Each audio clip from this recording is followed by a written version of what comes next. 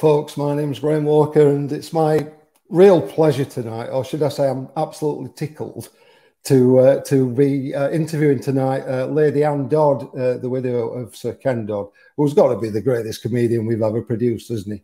What a marvellous entertainer, not just a great comedian, but also a chart-topping hit maker and a fantastic actor thrown into the mix as well. And of course, we're here for something really special, and that's to promote this. The Squire of Knotty Ash and his lady obviously being Anne, Lady Dodd. It's a fantastic book that's out now. We've got lots of details about how you can get the book. In fact, I'll put something up there now. It's only £17.99, and Lady Anne is going to sign every copy as well that we sell. So if you know anybody that's that loves Ken Dodd, or actually, you know, I've loved that era. What a great book this is. In fact, I'm reading it for my second time now. I enjoyed it that much. There's that much in it. I'm reading it a second time to really absorb it. So listen, without any further ado, I think what I must do is I want to introduce Lady Anne. Let's bring her in. Hello there. Hello there, Graham. Good evening. Yeah, how are you? I'm very well, thank you. Very well. Well, it's lovely to see you. We've got lots of people watching tonight, and I'm sure that we're going to have lots of questions for you. But before we start, I've just got to say again that how much this book, how special it is. How long did it take to actually write, Lady Anne? Because you're talking about 90 years of history, and you need to get it right. I know, you're quite right. I think it took just over a year really to get it just about together, and we were lucky. We started sort of early 2019 and sort of got the bones of it all together by early 20, and of course then COVID came along, so we were able to do the editing and changing and putting and checking by email. But before that, Tony, the writer, Tony Nicholson, would come up to Liverpool. He'd stay in a hotel a couple of days, and he'd come to me, and we'd spend 2 or 3 days recording what I wanted to see. He'd ask the questions, and that's how we did it. But it worked well. We were lucky. We just got that done in the year prior to COVID. Absolutely fantastic. And obviously this is the book. This is what we're talking about. There's going to be lots of pictures and images from this that we're going to be showing tonight as well. And we've got a copy to be won. So if you like and share this post, I think we've got 24 hours and we're going to pick a winner. And well, somebody will be the proud owner of the book that has been written by Lady Anne and by Tony Nicholson as well. We must give Tony a big mention. In terms of the book, it followed a TV programme that you actually made together as well, Anne. Yes, that's right. He made it for BBC Two, How Tickled We Were. And I was very pleased with it. Well, the way he did it, he was very sensitive. When he first mooted doing this programme, I wasn't too sure. But it was done very sensitively, and it was quite easy for me to do. He put me at my ease to do it and asked questions I was able to answer, which was fantastic. Well, but do you know what a great life, and what a great life you had together. I mean, let's cover that off first. You actually spent 40 years with him, and I suppose if well, he was a very private man, wasn't he? He had a private side and a very public side. Yes. And if he had have written a biography, and I think everybody wanted him to do that, this would have been it, wouldn't it? This is the next best thing. Well, it's nice of you to say that. It'll never be anything like the one he would have written, because there must be so many things that he would remember from his early years. But hopefully we've included a lot of stuff that I hope he would have included. I'm pretty sure he would. But well, we've got some amazing footage. Actually, we've been given permission to show a few minutes worth of Ken on stage to remind everybody what a fabulous showman and entertainer he was. So we'll do that, but we'll play that a bit nearer the end of this interview because we've got so much that I need to get through. First of all, I think what would be a great idea is just to show some pictures from the book, and then maybe you can just talk about them, Lady Anne, and tell us a little bit more about the book and about the story that you've written here. Yeah. So I've got to show this one first. This is one of my favourite pictures out of the book. What a beautiful picture that is of you both. That was we were at a Water Rats ball in London. Yes, it was a lovely evening, wonderful evening. I can't remember, about 1990, something like that. But of course, you know, the story goes right back to the start, and one of the stars of the show is actually the house, Oak House, where he was born, and here he is as a young man as well, with his siblings. It's an important part of the story of the house, isn't it? And indeed, that's where you are now. He lived there all his life. I'm sitting in just a bit beyond if you're looking at it, the furthest right window, just beyond there, has been rebuilt and brought up, so it's a continuation. And I'm in the room just right of that second little arched window. That's where I'm sitting, yeah. That's absolutely incredible. So, I mean, he was born there. You actually bought another house together, but you never actually spent any time in it, did you? No, I think he always thought we'd retire there, but he never retired. And of course, you're so busy when you're doing shows and traveling around, you don't really get the time to go anywhere else at home and work, you know. Was he ever going to retire? I mean, was that the plan at some stage? Well, I think exactly. Can you imagine if when COVID came along, he'd have had to, and that would have been the ideal time to write his book. Of course, he'd have. But you did it instead for him. Hopefully. Brilliant. And again, some lovely pictures in here. This is him with his mum and dad, who actually did live long enough, didn't they, to see him actually be a superstar. They went. His mum died in '68, but in the '65 he did the Palladium for the first time. His 42-week season, and they went to see that show, and they also went down to see the Royal Show, his first Royal Show he did.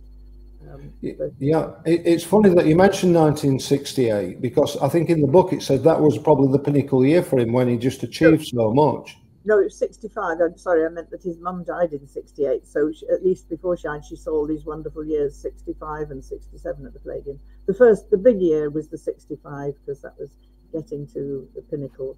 Is that when he did the 46-week run at the Palladium? 42, and they argue a bit. They say it's not quite 42 because there was a week off in the middle, but I don't know. He always said 42 weeks. So incredible, and everybody went to see him. I mean, you had people like Bing Crosby and Bob Hope went to see him. Yeah, Bill Shankly and all the Liverpool team went to see him as well. Harold Wilson. He was the biggest star in the UK, certainly, wasn't he? Yes, absolutely. When he reached top of the bill, I'm proud enough to say that he never played less than top of the bill in any show he ever did. From once he reached top of the bill in the late 50s, yeah. And we have some early pictures of him actually. I think this was a character he created, particularly, wasn't it? Was it Professor Chuckabutty? It's Yaffle Chuckabutty, Professor Chuckabutty, operatic tenor and sausage knotter. I mean, but of course, the laugh was on everybody else, wasn't it? Because although he started out having fun with music, this is what happened. Yeah, yeah. Unbelievable. I mean, Tears. I think this was it the third biggest selling single of the 1960s? I believe so. Yes, only the Beatles sold more, and that yes, it was amazing. And you say only the Beatles sold more. We're talking about things like She Loves You, aren't we? And things like, oh, incredible. And of course, he did go on to release albums as well, didn't he? I love the pictures. These are very 60s-ish, aren't they? A picture of him with his dog on the front cover. That picture with the dog, they sent a very special photographer from London to do the EMI cover. And they went all around London, here, there, on the docks, on the thing, up the tower, everywhere. And he got back to the garden and he said, oh, just let's have a picture with the dog. I love my dog. And that's the picture they put on the front. You can see the grass hasn't been cut. The picture they used, it's so lovely. And the dog was very photogenic. He always looked at the photographer, and Ken's trying to make him look away at the sky. Absolutely fantastic. And obviously he played every theatre. I think I don't think there's anywhere he didn't actually play. But we've got something quite specially, because I think this is the Nottingham Empire. This is a bill from his first, I think, professional show. And then we've got a picture inside the Leeds Varieties Theatre, which obviously is another really special place. Very fond of the Leeds City Varieties, and I think they're going to honour him there something later this year, but I can't talk about it yet. But they're going to do something. Going to be a programme from there, especially. Well, I'll tell you what, and you've just reminded me. I must mention this: that a very good friend of mine, Graham Hibberson, who's the sculptor. He's actually been commissioned, hasn't he, to do a new statue of Ken. What can you tell us about that? Where's that going to go? Well, I know that he was asked to do it by the Friends of the Grand at the Blackpool Grand Theatre, and I've asked also if he can make a further copy, which would be nice, I think, to go in, but in the City Varieties. But the one he's been commissioned to do is for the Grand, the first one. And the sculptor is the guy who's done Morecambe and Wise. In fact, he did Laurel and Hardy, and I think Ken unveiled it at Ulverston, didn't he? Yes, he did. He unveiled that one. Oh, he's done that amazing one of Fred Truman bowling, and it's just as the ball leaves the hand. It's the most amazing picture. That's where, I'm not sure which town that's in. It's where Fred Truman came from. Is it Skipton? Not sure. It's certainly, I mean, obviously Yorkshire, but but in terms of the artwork, and there's another lovely picture that's on the back of the book. Actually, I'm just going to show it. And what a great portrait that is. And also, I think the sculpture, that's the one in Lime Street Station in Liverpool, isn't it? Or a maquette of it. That's right. That's not Graham's. That was a Liverpool chap did that. And the picture behind is David Cobley, who did the portrait that's in the National Portrait Gallery. He did this one as well, which I love because it shows. Ken always said he was two people, the performer and the man at home, and the man off stage. And that he never saw that one. It's sad. David Cobley had done it, taken obviously drawings and things, but never completed it, and Ken never knew about it, sadly. What comes across in the book is that he seems to be a very modest man, and who took his comedy very seriously, didn't he? I mean, he was very well read in the art of it. But how did he react to actually having a statue of himself in the middle of Liverpool? He must have loved it. But was it? He seems to me a very humble guy. He didn't know about it, and they came to me. It was the train company, the transport company did it, and asked me, can I keep it secret? They wanted to do this, and they were going to have another person in it. And they suggested one or two people, but then they said, who would I suggest? I said, well, what about Bessie Braddock? Because they might have been slightly different apart in political views and everything, but they did used to meet on the train going to London. He'd come home every Sunday when he was at the Palladium, and they would meet on the train and have a good old discussion. And they were even pictured at the Cavern doing a publicity night with Harold Wilson, Betty Braddock, and Ken. So he knew her quite well, and that statue in Liverpool Station is called Chance Encounter, Chance Meeting, and it's a picture of Bessie Braddock. I'm right as well, I think, aren't I, in saying that Ken used to say to people, "I'll meet you next to me in the station." Yes, that's right. He was quite surprised to have it. He was very surprised, quite humbled. He said, "Oh, that's such a thrill." So it was a nice surprise to him when it's done. Yeah, I'll meet you at there. It's a good point. People say now we'll meet. People have it as a meeting point. Fantastic. And of course, on the back of all this, which wasn't that long ago, he was knighted, wasn't he? He actually became, everybody were calling him sir anyway, but he actually became knighted. What kind of special day was that to him and you? Oh, that was amazing. That was amazing. Yes, it was wonderful. Yes. When was that, Anne? Just remind us. That was actually March. He was actually knighted. The occasion was March the 2nd or 3rd, 2017. Just the last year of his life, yes. And then the other big occasion, obviously, was his 90th birthday. Yes, that was just before he was knighted, yes. Yeah, that was just amazing. Lovely. I mean, there is so many stories in here and some great anecdotes as well.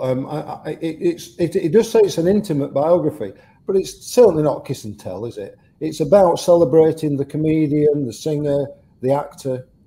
That's right. It's. I hope it's interesting enough. I have had some lovely replies from people, comments and super letters. It does seem to be going down well. And not that there's much you could kiss and tell, but I didn't. It isn't that sort of a book, but it is interesting. I hope.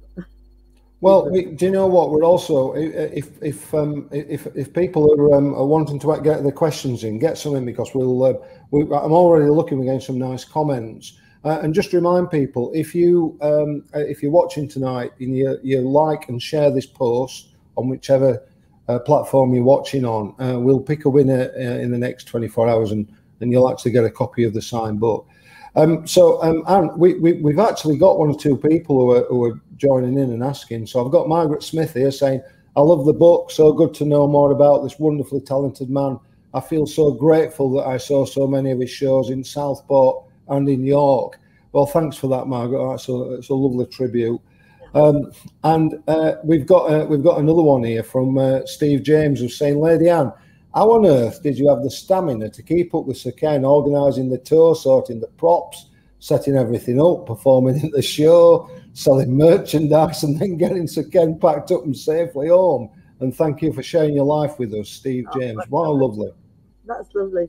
I did have friends helping with the merchandise, but sometimes it was with other people in the show. We just were travelling, peripatetic show. You know, it was good fun, great fun. I loved every minute of it.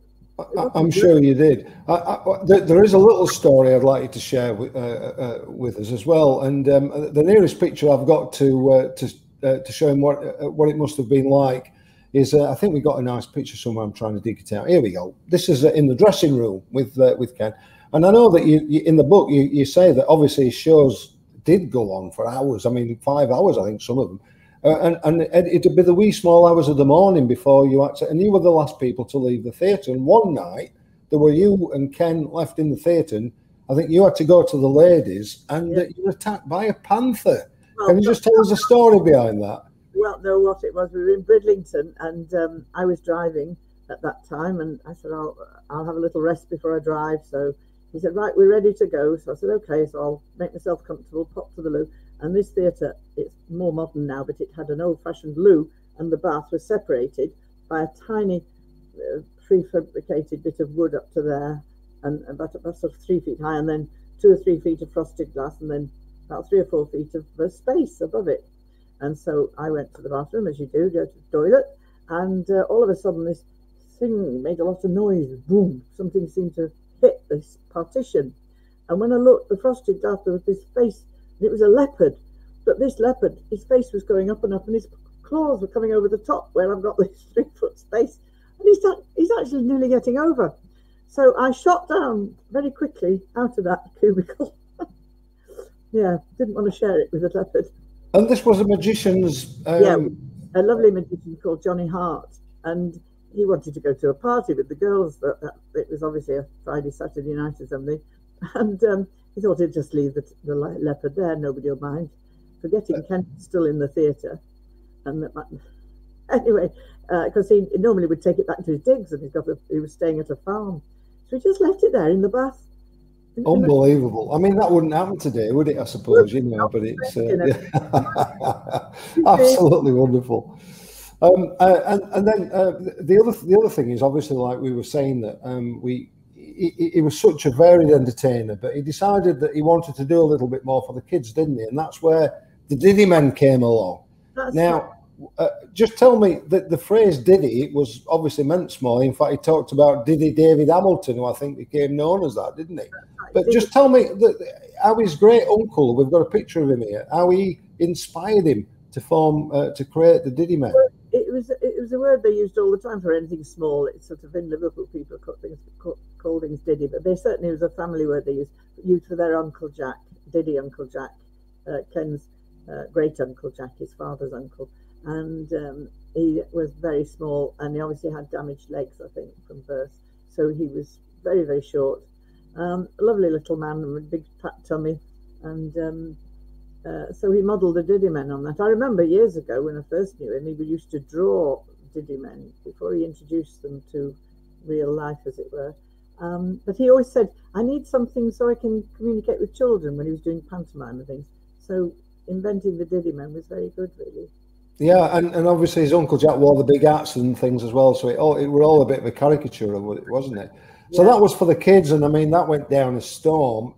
Now, I'm just going to show there as well, he's actually holding the ventriloquist dummy, which is Dickie Mint, isn't it? One of the Diddy Men. And he loved that prop so much that I think, weren't you actually thinking of burying him with it at one point? Well, yes, I did say that. It's true. I did think about it. And then I thought, well, in a way, he continues. so I didn't. Thank goodness you didn't, because it's just a piece of social culture history, isn't it? In fact, I know that when Ken was around, really he was so private. He didn't have anybody around to the house, did he? No TV cameras or anything like that. No, but he did build an extension, and it's full of his props, because I know that I think it was Tony and also David who went down to have a look and to chat to you, and they were like kids at Christmas when they went in there, and they saw all the props, the big bass drum and Dickie Mint and the big fur coats and the tickling sticks. So you've still got all that then, Lady Anne? Well, a lot of stuff, and there's a garage full of stuff and container full of stuff, and it's amazing. Yes, there's a plan to do an exhibition in the next year or so at Liverpool Museum. And beyond that, I mean, obviously it's your family home at present. You don't want 1,000 people queuing outside to get in when you're having your breakfast. But I guess at some stage, it would be nice to turn Oak House into a Ken Dodd museum. Could that happen? Excuse me, I suppose it could. But perhaps when I'm gone, because I enjoy living here, and I don't think I like a museum at the same time. Excuse me, got everything. Well, hey, listen, if that's the case, it's not going to be for many, many years. I can tell that. It was interesting, actually, that obviously, you do. There's nothing that you don't talk about in the book, and there are some particular subjects. And obviously, it is about your life together with him. I mean, one of the things is that there was a 14-year age gap. Now, at the time when you actually started seeing Ken, in the 50s and 60s, I think life was a lot slower, and generations melted a little bit closer together. 14 years might seem a bit of a challenge, but did it ever cause you any issues, or? No, not at all. I always think of it as 13, but you're probably right. It's just about 13 and a half. No, I mean, I first met him in '61 when I was in his show, a dancer, and we'd chat and get along. Just got along like two friends, really. It was amazing, a sort of friendship started. Yes. And he was such an energetic guy, wasn't he? He was full of energy. I mean, he was still performing, wasn't he, when he reached 90, and he got big plans to do another tour. Oh, exactly. We had certain dates we're in. I mean, he was doing, when he was 90, he was doing, the last shows he did was just 2 months before he passed away, the December. That was the last show he did. Absolutely incredible. I've got some more people here that have mentioned things as well. So we've got Jack Preston saying, love the book. I love Sir Ken since my granddad showed me him when I was 3. And I first met him in W.H. Smith's in Liverpool town when another audience with Ken Dodd was released, and let me sing Happiness to him. I was 4 years old. Love him, and I always will. He's touched so many people's lives, hasn't he, Lady Anne? What's wonderful there is that's a young person, and he was able to go right across the level of intelligence of people. He'd gone from the intelligentsia right down to everyday people who love to come to a show. He could entertain all those, and all ages, really, all ages. Yeah, I've got another one here. He was a remarkable man. I saw him twice at the Crew Lyceum. I was only 8 when I saw him for the first time, and now I'm 26, and my grandma took me both times, both memories that are not forgotten. I really hope you will get to speak at the Conservative Ladies Club at Hill Valley Whitchurch. That's where my grandma is hoping to see you. So hopefully you'll make it as COVID restrictions ease off for all of us. So yeah, that's a great point, Graham, and thank you for your comment on that. And Lady Anne, well, what's nice about what we're doing tonight is that obviously you've not been able to get out and about to really book sign and do things due to COVID, but hopefully, we're putting you in front of a lot of people tonight. What would you say to them? Why should they buy this book? Oh gosh. Well, I hope you buy it because you've seen Ken on stage, you've heard about him, you know about him, and it'll bring back some lovely memories, as you've been talking about, Graham. I feel a bit bashful, really. I think, as I say, I've been very pleased with the response, and people say, I can't put it down. And somebody just put an email to me yesterday. I've got to tell you, I was a bit disappointed, and I started this email and I thought, oh dear, and then it said, when it finished, I just wanted it to go on and on. Yeah. It's a lovely comment to make. Listen, you know, I wanted to be well versed in the book before we spoke tonight. So technically it was my job, but I've enjoyed it that much. I'm reading it a second time. Honestly, it's beautiful. It's just great. And I couldn't give it a better compliment than that, Anne. We've got some more people asking questions as well. I've got one here saying, this is from Rachel from Biggleswade, who says, question, if you could go back to a day when Ken and relive it, what day would that be? And you can have a couple of days if you like. Thank you, the book is fantastic. And that's from Rachel in Biggleswade. I suppose in actual fact it was in 82 when I went with him to get his OBE, and then in March 2017 when he was knighted, which was lovely.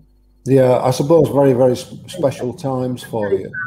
Very, very proud. We've also got here Wendy and Michael Merwill at Shanklin Isle of Wight. Said we had the pleasure of seeing Ken and Lady Anne a couple of times in Norwich and Wimbledon. And indeed, on one event, we were in the front row and Ken handed me a much treasured tickling stick. Yes. And at the end, having teased Michael during the performance with best wishes.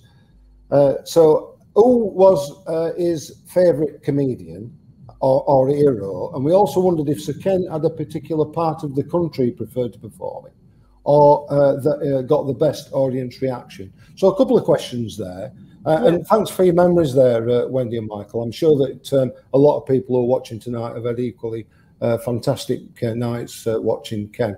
But two questions. Who was his favourite comedian and or hero? Let's get that one first. Well, he always said his heroes were the people when he was a child he grew up.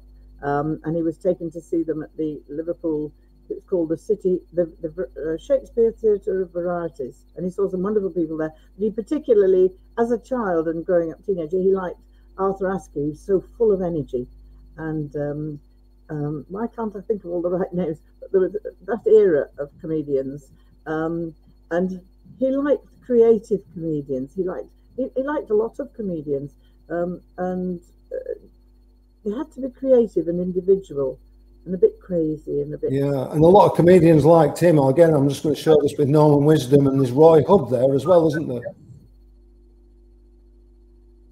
Oh, yes, that's wonderful. And a good... he liked people like Eric Sykes, and but when he was growing up, and, you know, the day will go up. I think of his name. You know who I mean.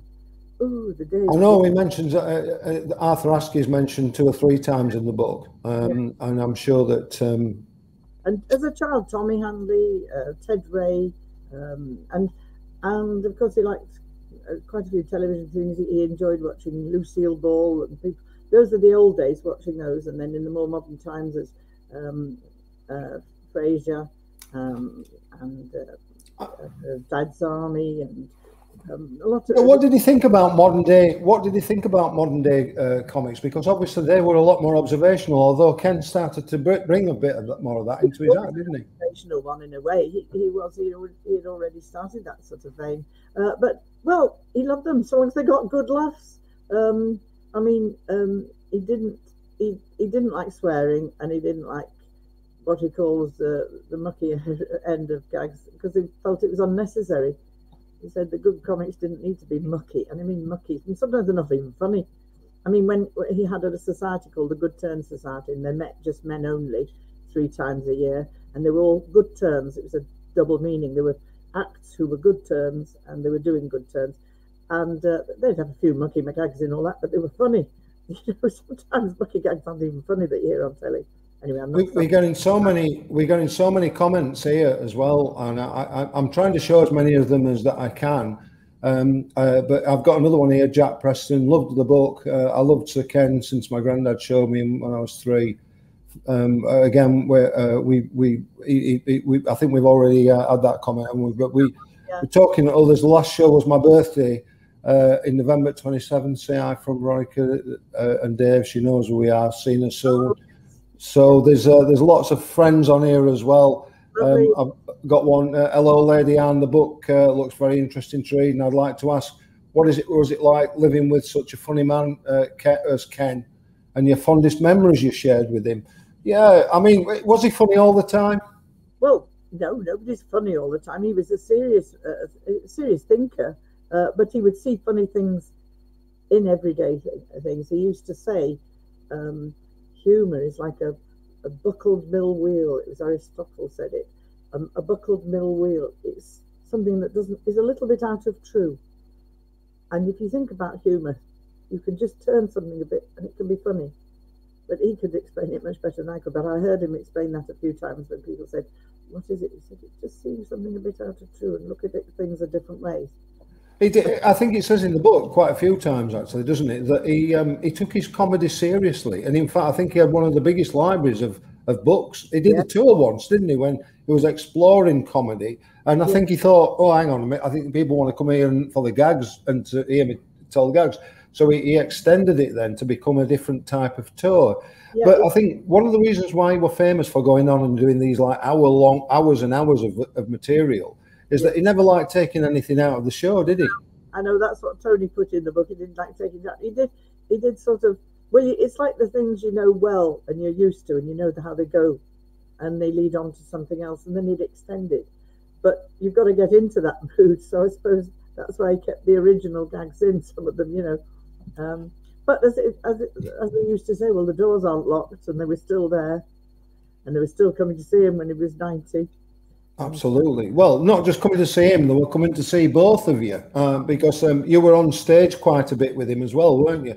And in fact, we've got a question. Somebody's just asking a little question here. Does Lady Dodd intend to carry on performing in some capacity? Always enjoyed her singing as part of the shows.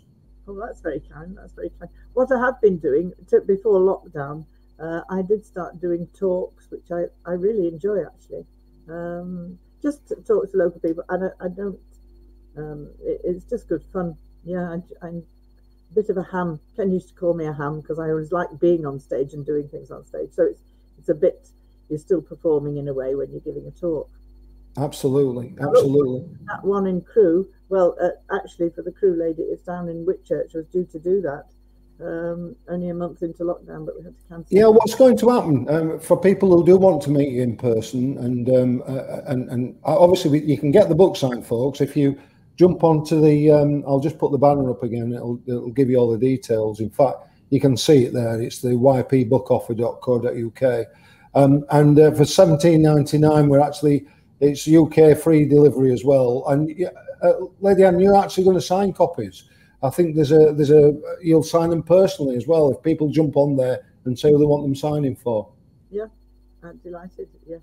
But will you be getting back out and about and doing some of these signings hopefully after we get a bit more ease on lockdown?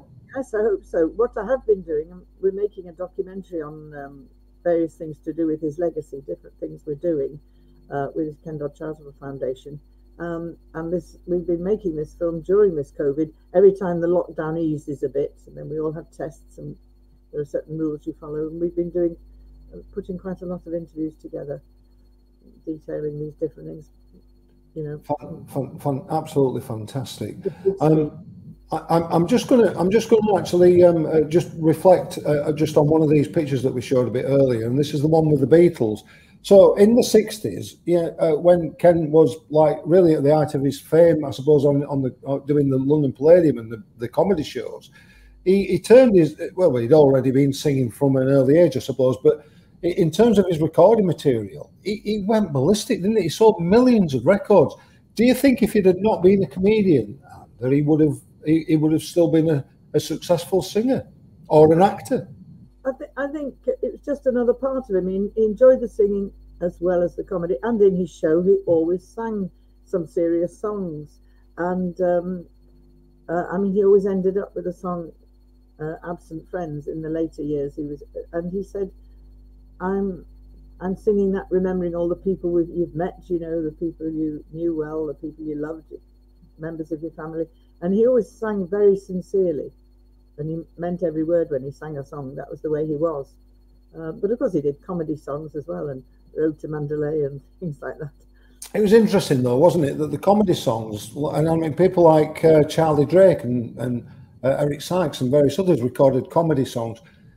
And I remember them that Ken did, like "Where's My Shirt?" I think that was one of them. But they weren't as successful as his serious singing voice, were they?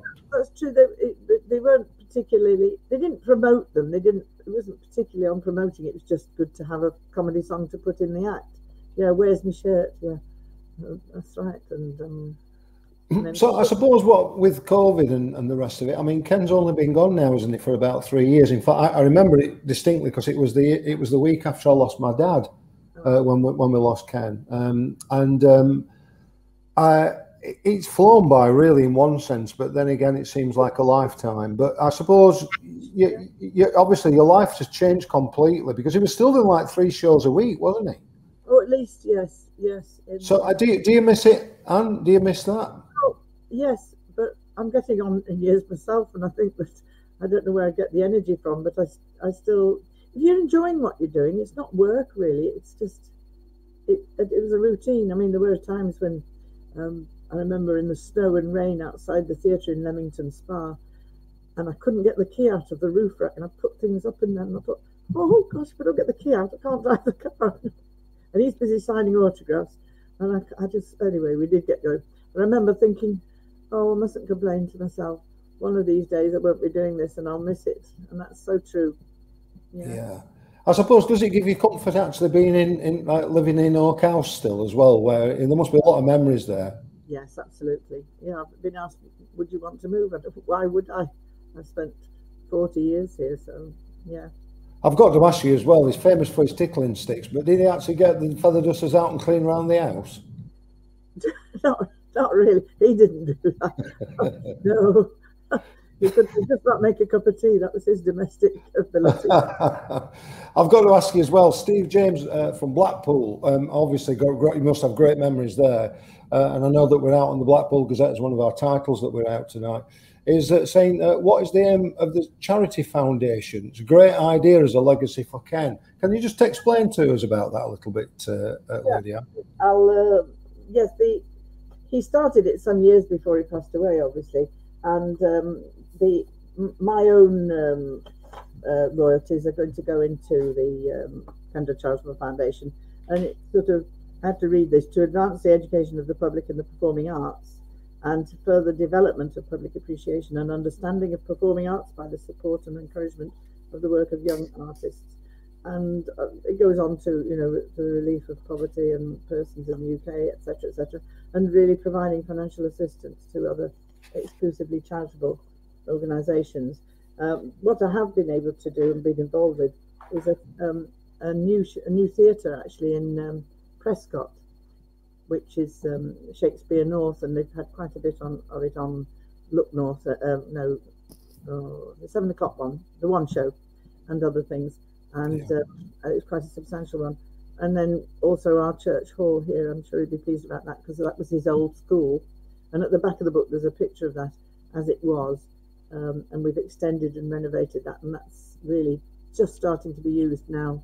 So it's got a real wide brief, hasn't it? The foundation, and it's not just to all people in Liverpool. This is to all people all over the UK.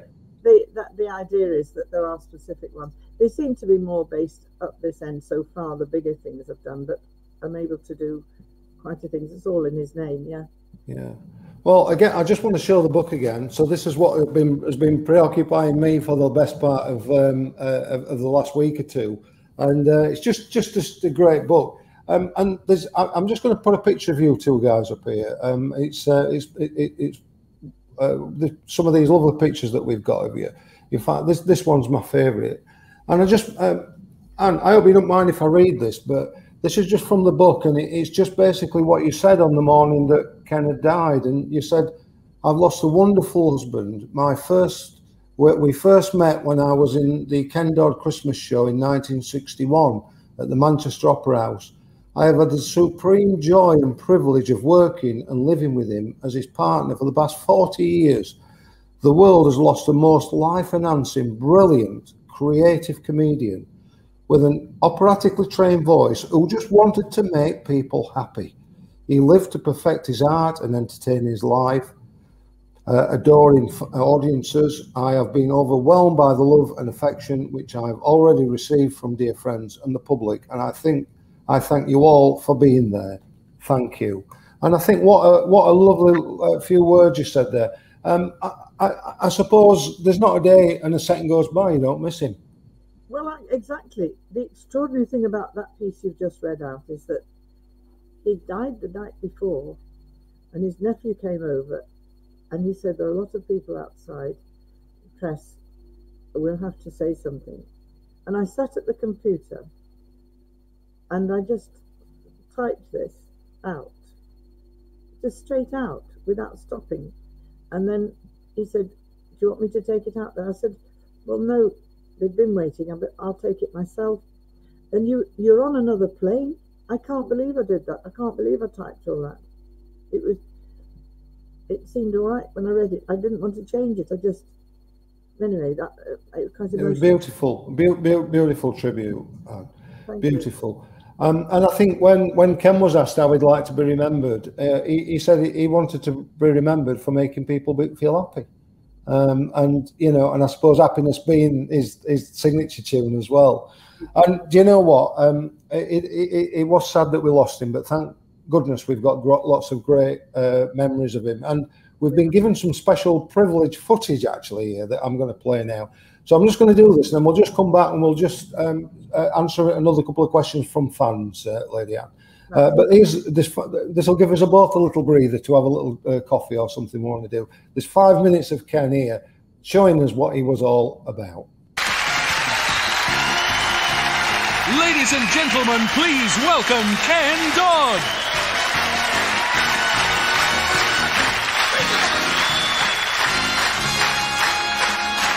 Chuck it! I've been tangoed.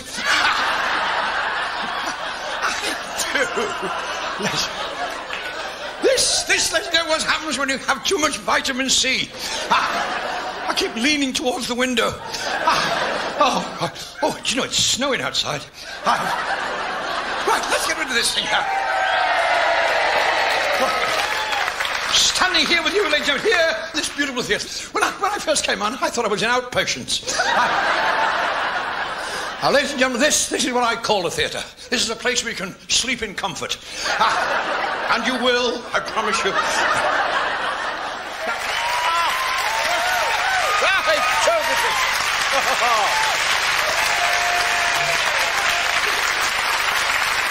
Tonight, ladies and gentlemen, is a very, very special night. Because tonight is Ticklemas Eve. Ticklemas Eve, it is, look, yeah. Tonight is Ticklemas Eve. I've had them specially re-fluffed for you tonight, dear. Yeah. Oh, Gladys, you're going to get it. This fella pops his clogs, and he arrives at the gates of heaven, and the angel said, oh yes, Mr. Smith, you've been a good lad, you can come in. Just one little formality. As you know, he said, everything up here is based on love. Spell the word love. He said, L-O-V-E. He said, good, you're in. Yeah, then the phone rang, and the angel said, what, yes, thank you, I'll be there right away. He said, Mr. Smith, he said, would you just man the gate for us? For a minute, there's a bit of an emergency. Got to go up the road here. The Baptists are drowning each other. Would you just man the gate? He said, if anybody comes up, just ask them the question, you know, right? So, a couple of minutes later, who should come up the hill but his wife? Yes, his wife. He said, by Joe, what are you doing? You're early. She said, no, she said, but there you are, see. She said, the hearse overturned. And here I am. Never mind, she said. Yeah, here we are, you know. We're together again, aren't we? He said, yes, we are, aren't we? Yes. She said, well, can I come in? Yes, we just hang on. He said, you've got to spell a word first. She said, what's the word? He said, Tchaikovsky.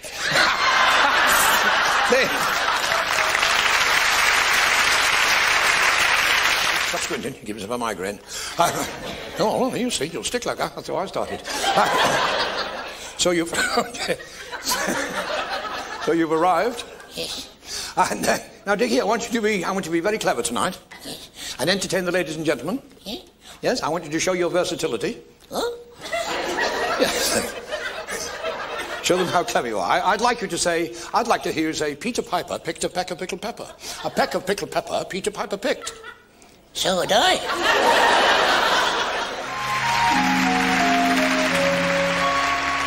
Mossad! You put it upside down, love. It's me that... No, it's...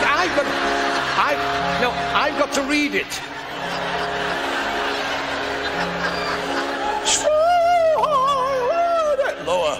lower. Lower, lower, lower, lower. No, higher, higher, higher. No. Yeah, you should. There's two little holes there. If you look through them, you look like Tony Blair. There.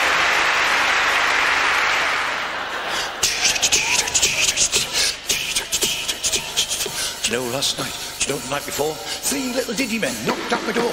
One wore a top hat, one had a drum, and one had a pancake strapped to it. 1, 2, 3.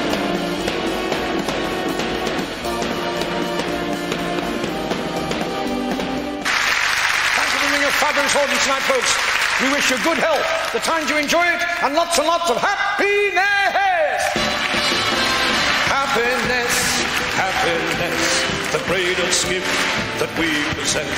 I thank the Lord that we've been blessed with more than our share of happiness. To me, this world is a wonderful. There you go. And how good was that? And, you know, as much as we want to talk about the guy, I was falling about there. We're just loving that, loving it. So was I. So was I. Is it nice to see him again on when you watch him like that? Yeah. Is it painful or is it just good memories? Oh, it's lovely actually. It's lovely. Because the one that was painful is I lost a message while he was poorly in the hospital, and I was lucky I was able to stay there most of the time, but I had to come back and check something, and he left a message on the phone saying, when are you coming back in? Are you coming back in? Are you there, honey? Are you there? And I was just seeing the dog outside then, so it's just a message. And it was left on the phone, and somehow I'd said, oh, I mustn't rub that up, And when I heard it, I thought, oh, I must make sure I move on, and I pressed delete instead of whatever. And that hurt me more than anything, because that was a message for me. You know what I mean? That was a personal message.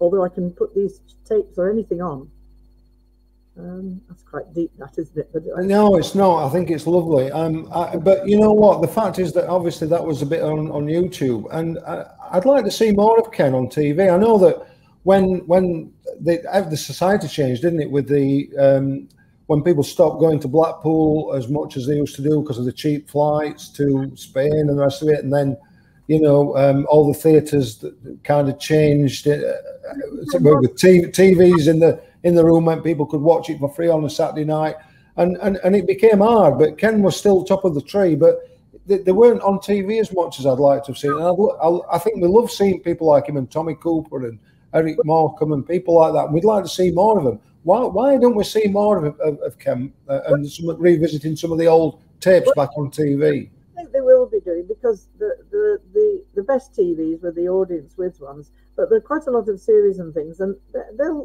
they do start coming back, picking different ones back. But of course, when Eric and Ernie were doing it, they weren't doing any theatres because he wasn't well enough to do it. So they did a lot of television. They couldn't do the travelling around, so there were a lot of television shows to do, and they were given an opportunity there. But Ken just wanted to make sure he kept working and kept entertaining, so he did the theatre work, which had to be done. You had to keep yourself up there. Don't forget, bless him, Eric went in early 80s, didn't he? Yeah, so, absolutely. You know, but the thing is, he used to say, you've got to renew yourself every so often. You've got to refresh yourself, keep up with the times, and move on. And when they stopped doing the seasons, it sort of disappeared into doing one-nighters, which he was happy to do, and that's what we did. We were doing one-nighters, a couple of nights here, maybe a week here, maybe. I mean, Malvolio, Shakespeare was a special event, but we did do short seasons in places. I just before we wind up, Anne, and thank you for your time. I do appreciate it.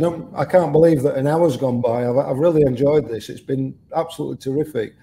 But I did just want to ask you about that. The fact that he did some great acting as well, and here we've got him in 12th Night, isn't it? Yes. At this was in Liverpool on stage, I think. Yes. He could have been a serious actor. Why didn't he pursue more of that?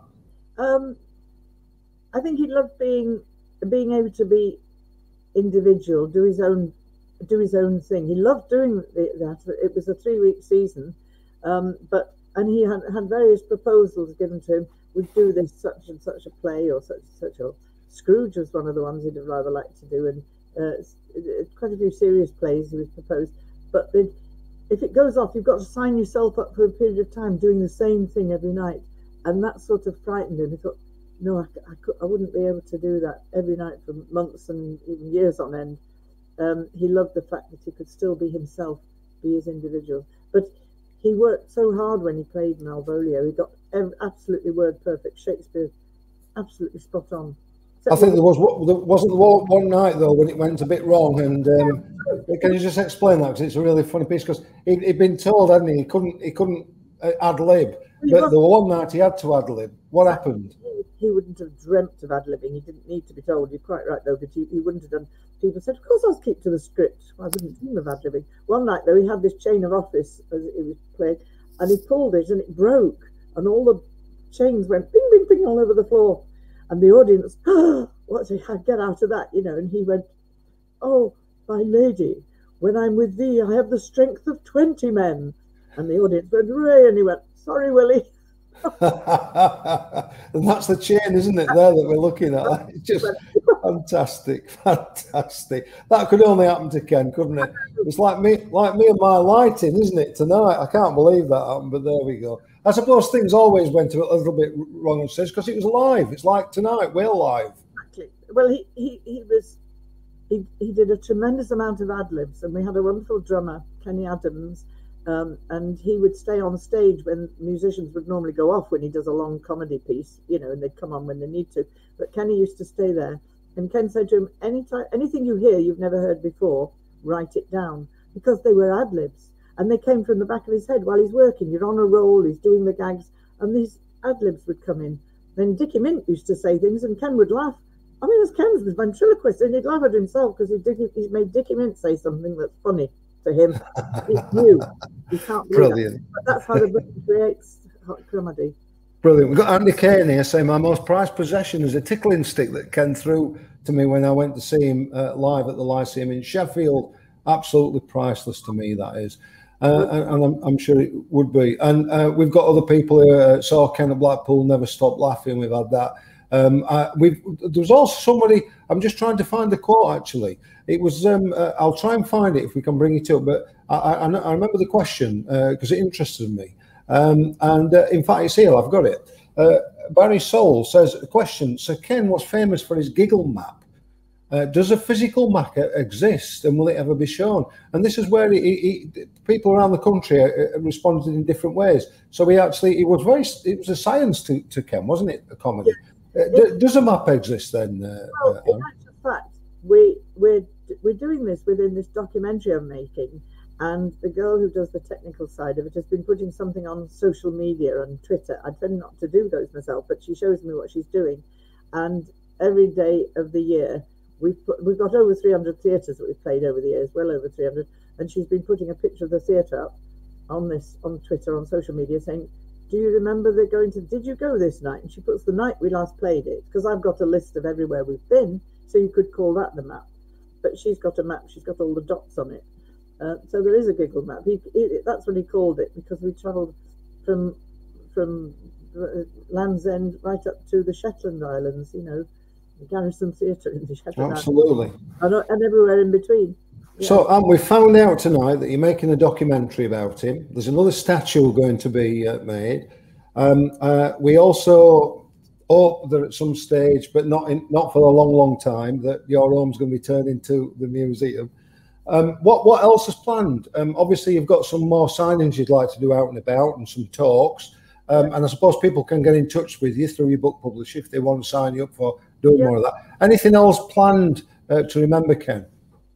Oh yes, all sorts of things. At the hospital here, we've done they've altered a building so that it can have the doctors that are on call can have a rest area and recuperation area, and paid quite a lot into that, which is very nice, from the fund.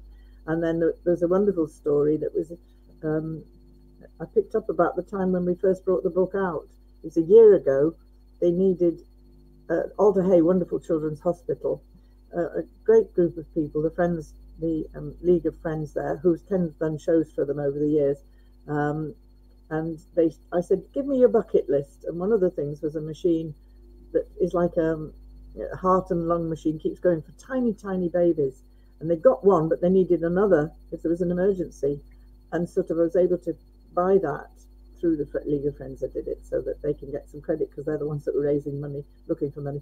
And the first week it arrived, it was used on a tiny baby, Reese, and I'm hopefully going to meet him. It said in the paper that their parents wanted to meet me because it saved this little boy's life. So what beautiful! It's just incredible to me. I don't want to claim any credit for that.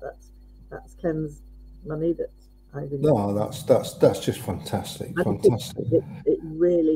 That really means a lot. So the number of people whose lives that he touched, it was incredible, wasn't it? And continues to touch people's lives, Lady Anne. I think that the foundation that you've launched as well is just terrific. Yeah, and for me, there should be a statue of Ken Dodd in every city in Britain, never mind about Liverpool. I think he was just such a great man, a great comedian. In fact, he was the king of comedy for me.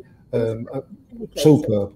And you've done him justice. This book is terrific. I'll just remind people again, here we go. This is the Squire of Knotty Ash and his lady. And just people, I mean, obviously, if you live in Liverpool, they'll think we're crazy saying this, but people beyond Liverpool don't realise that Knotty Ash actually is a real place.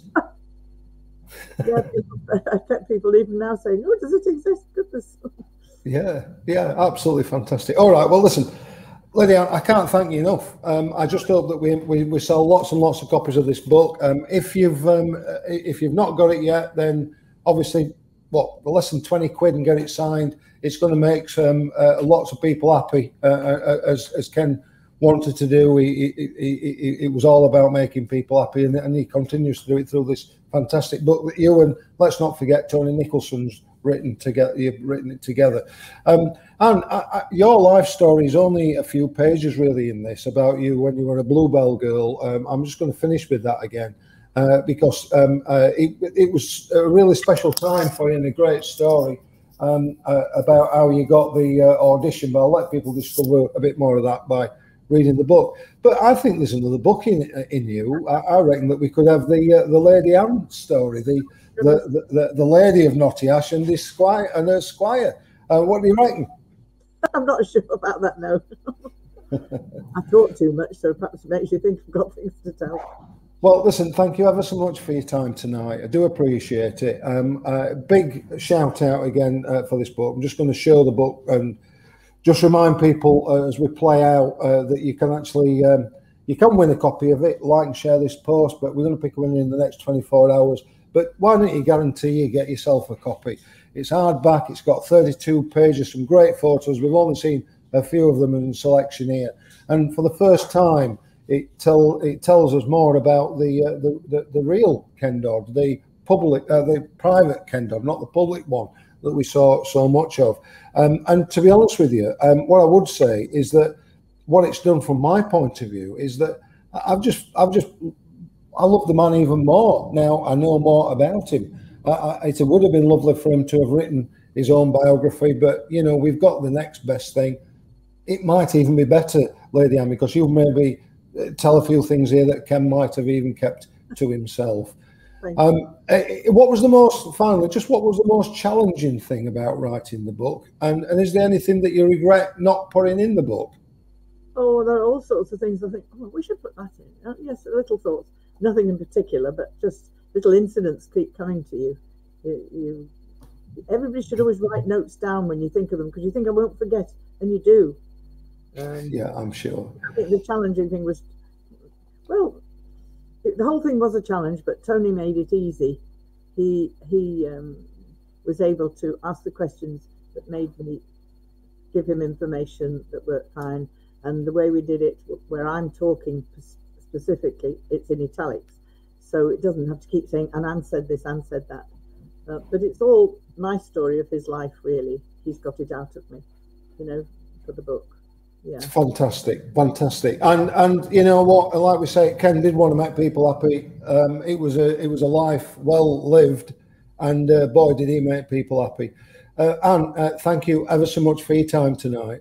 Thank you very much for inviting me, Graham. I've had a lovely time. And thank you for all the comments that have come and all the public lovely comments. Thank you. Yeah, I'm sorry we didn't get time to answer them all, but I'm sure that, you know, you jump on Facebook, you'll be able to see them all out there. And I just wanted to play out, and with some more pictures from the book and just a little bit of music to play us out tonight. So thanks for watching, folks. I don't know what you've got planned for the rest of your Thursday night. If you've liked this, like and share this post, please. Tell everybody about it. It'll be available on demand afterwards. People need to go out and buy this book, and I'm sure it'll do well right now through until Christmas. But what a great summer read it is as well. So jump on it, buy the book, enjoy it. And if you like what we've done tonight, please tell us, because we'd love to bring you more of these fantastic author evenings as well. So from me and from Lady Anne, just say goodbye and good night. And here's some more great pictures from this fantastic book, which is The Squire of Knotty Ash and His Lady. Thank you for your time, folks.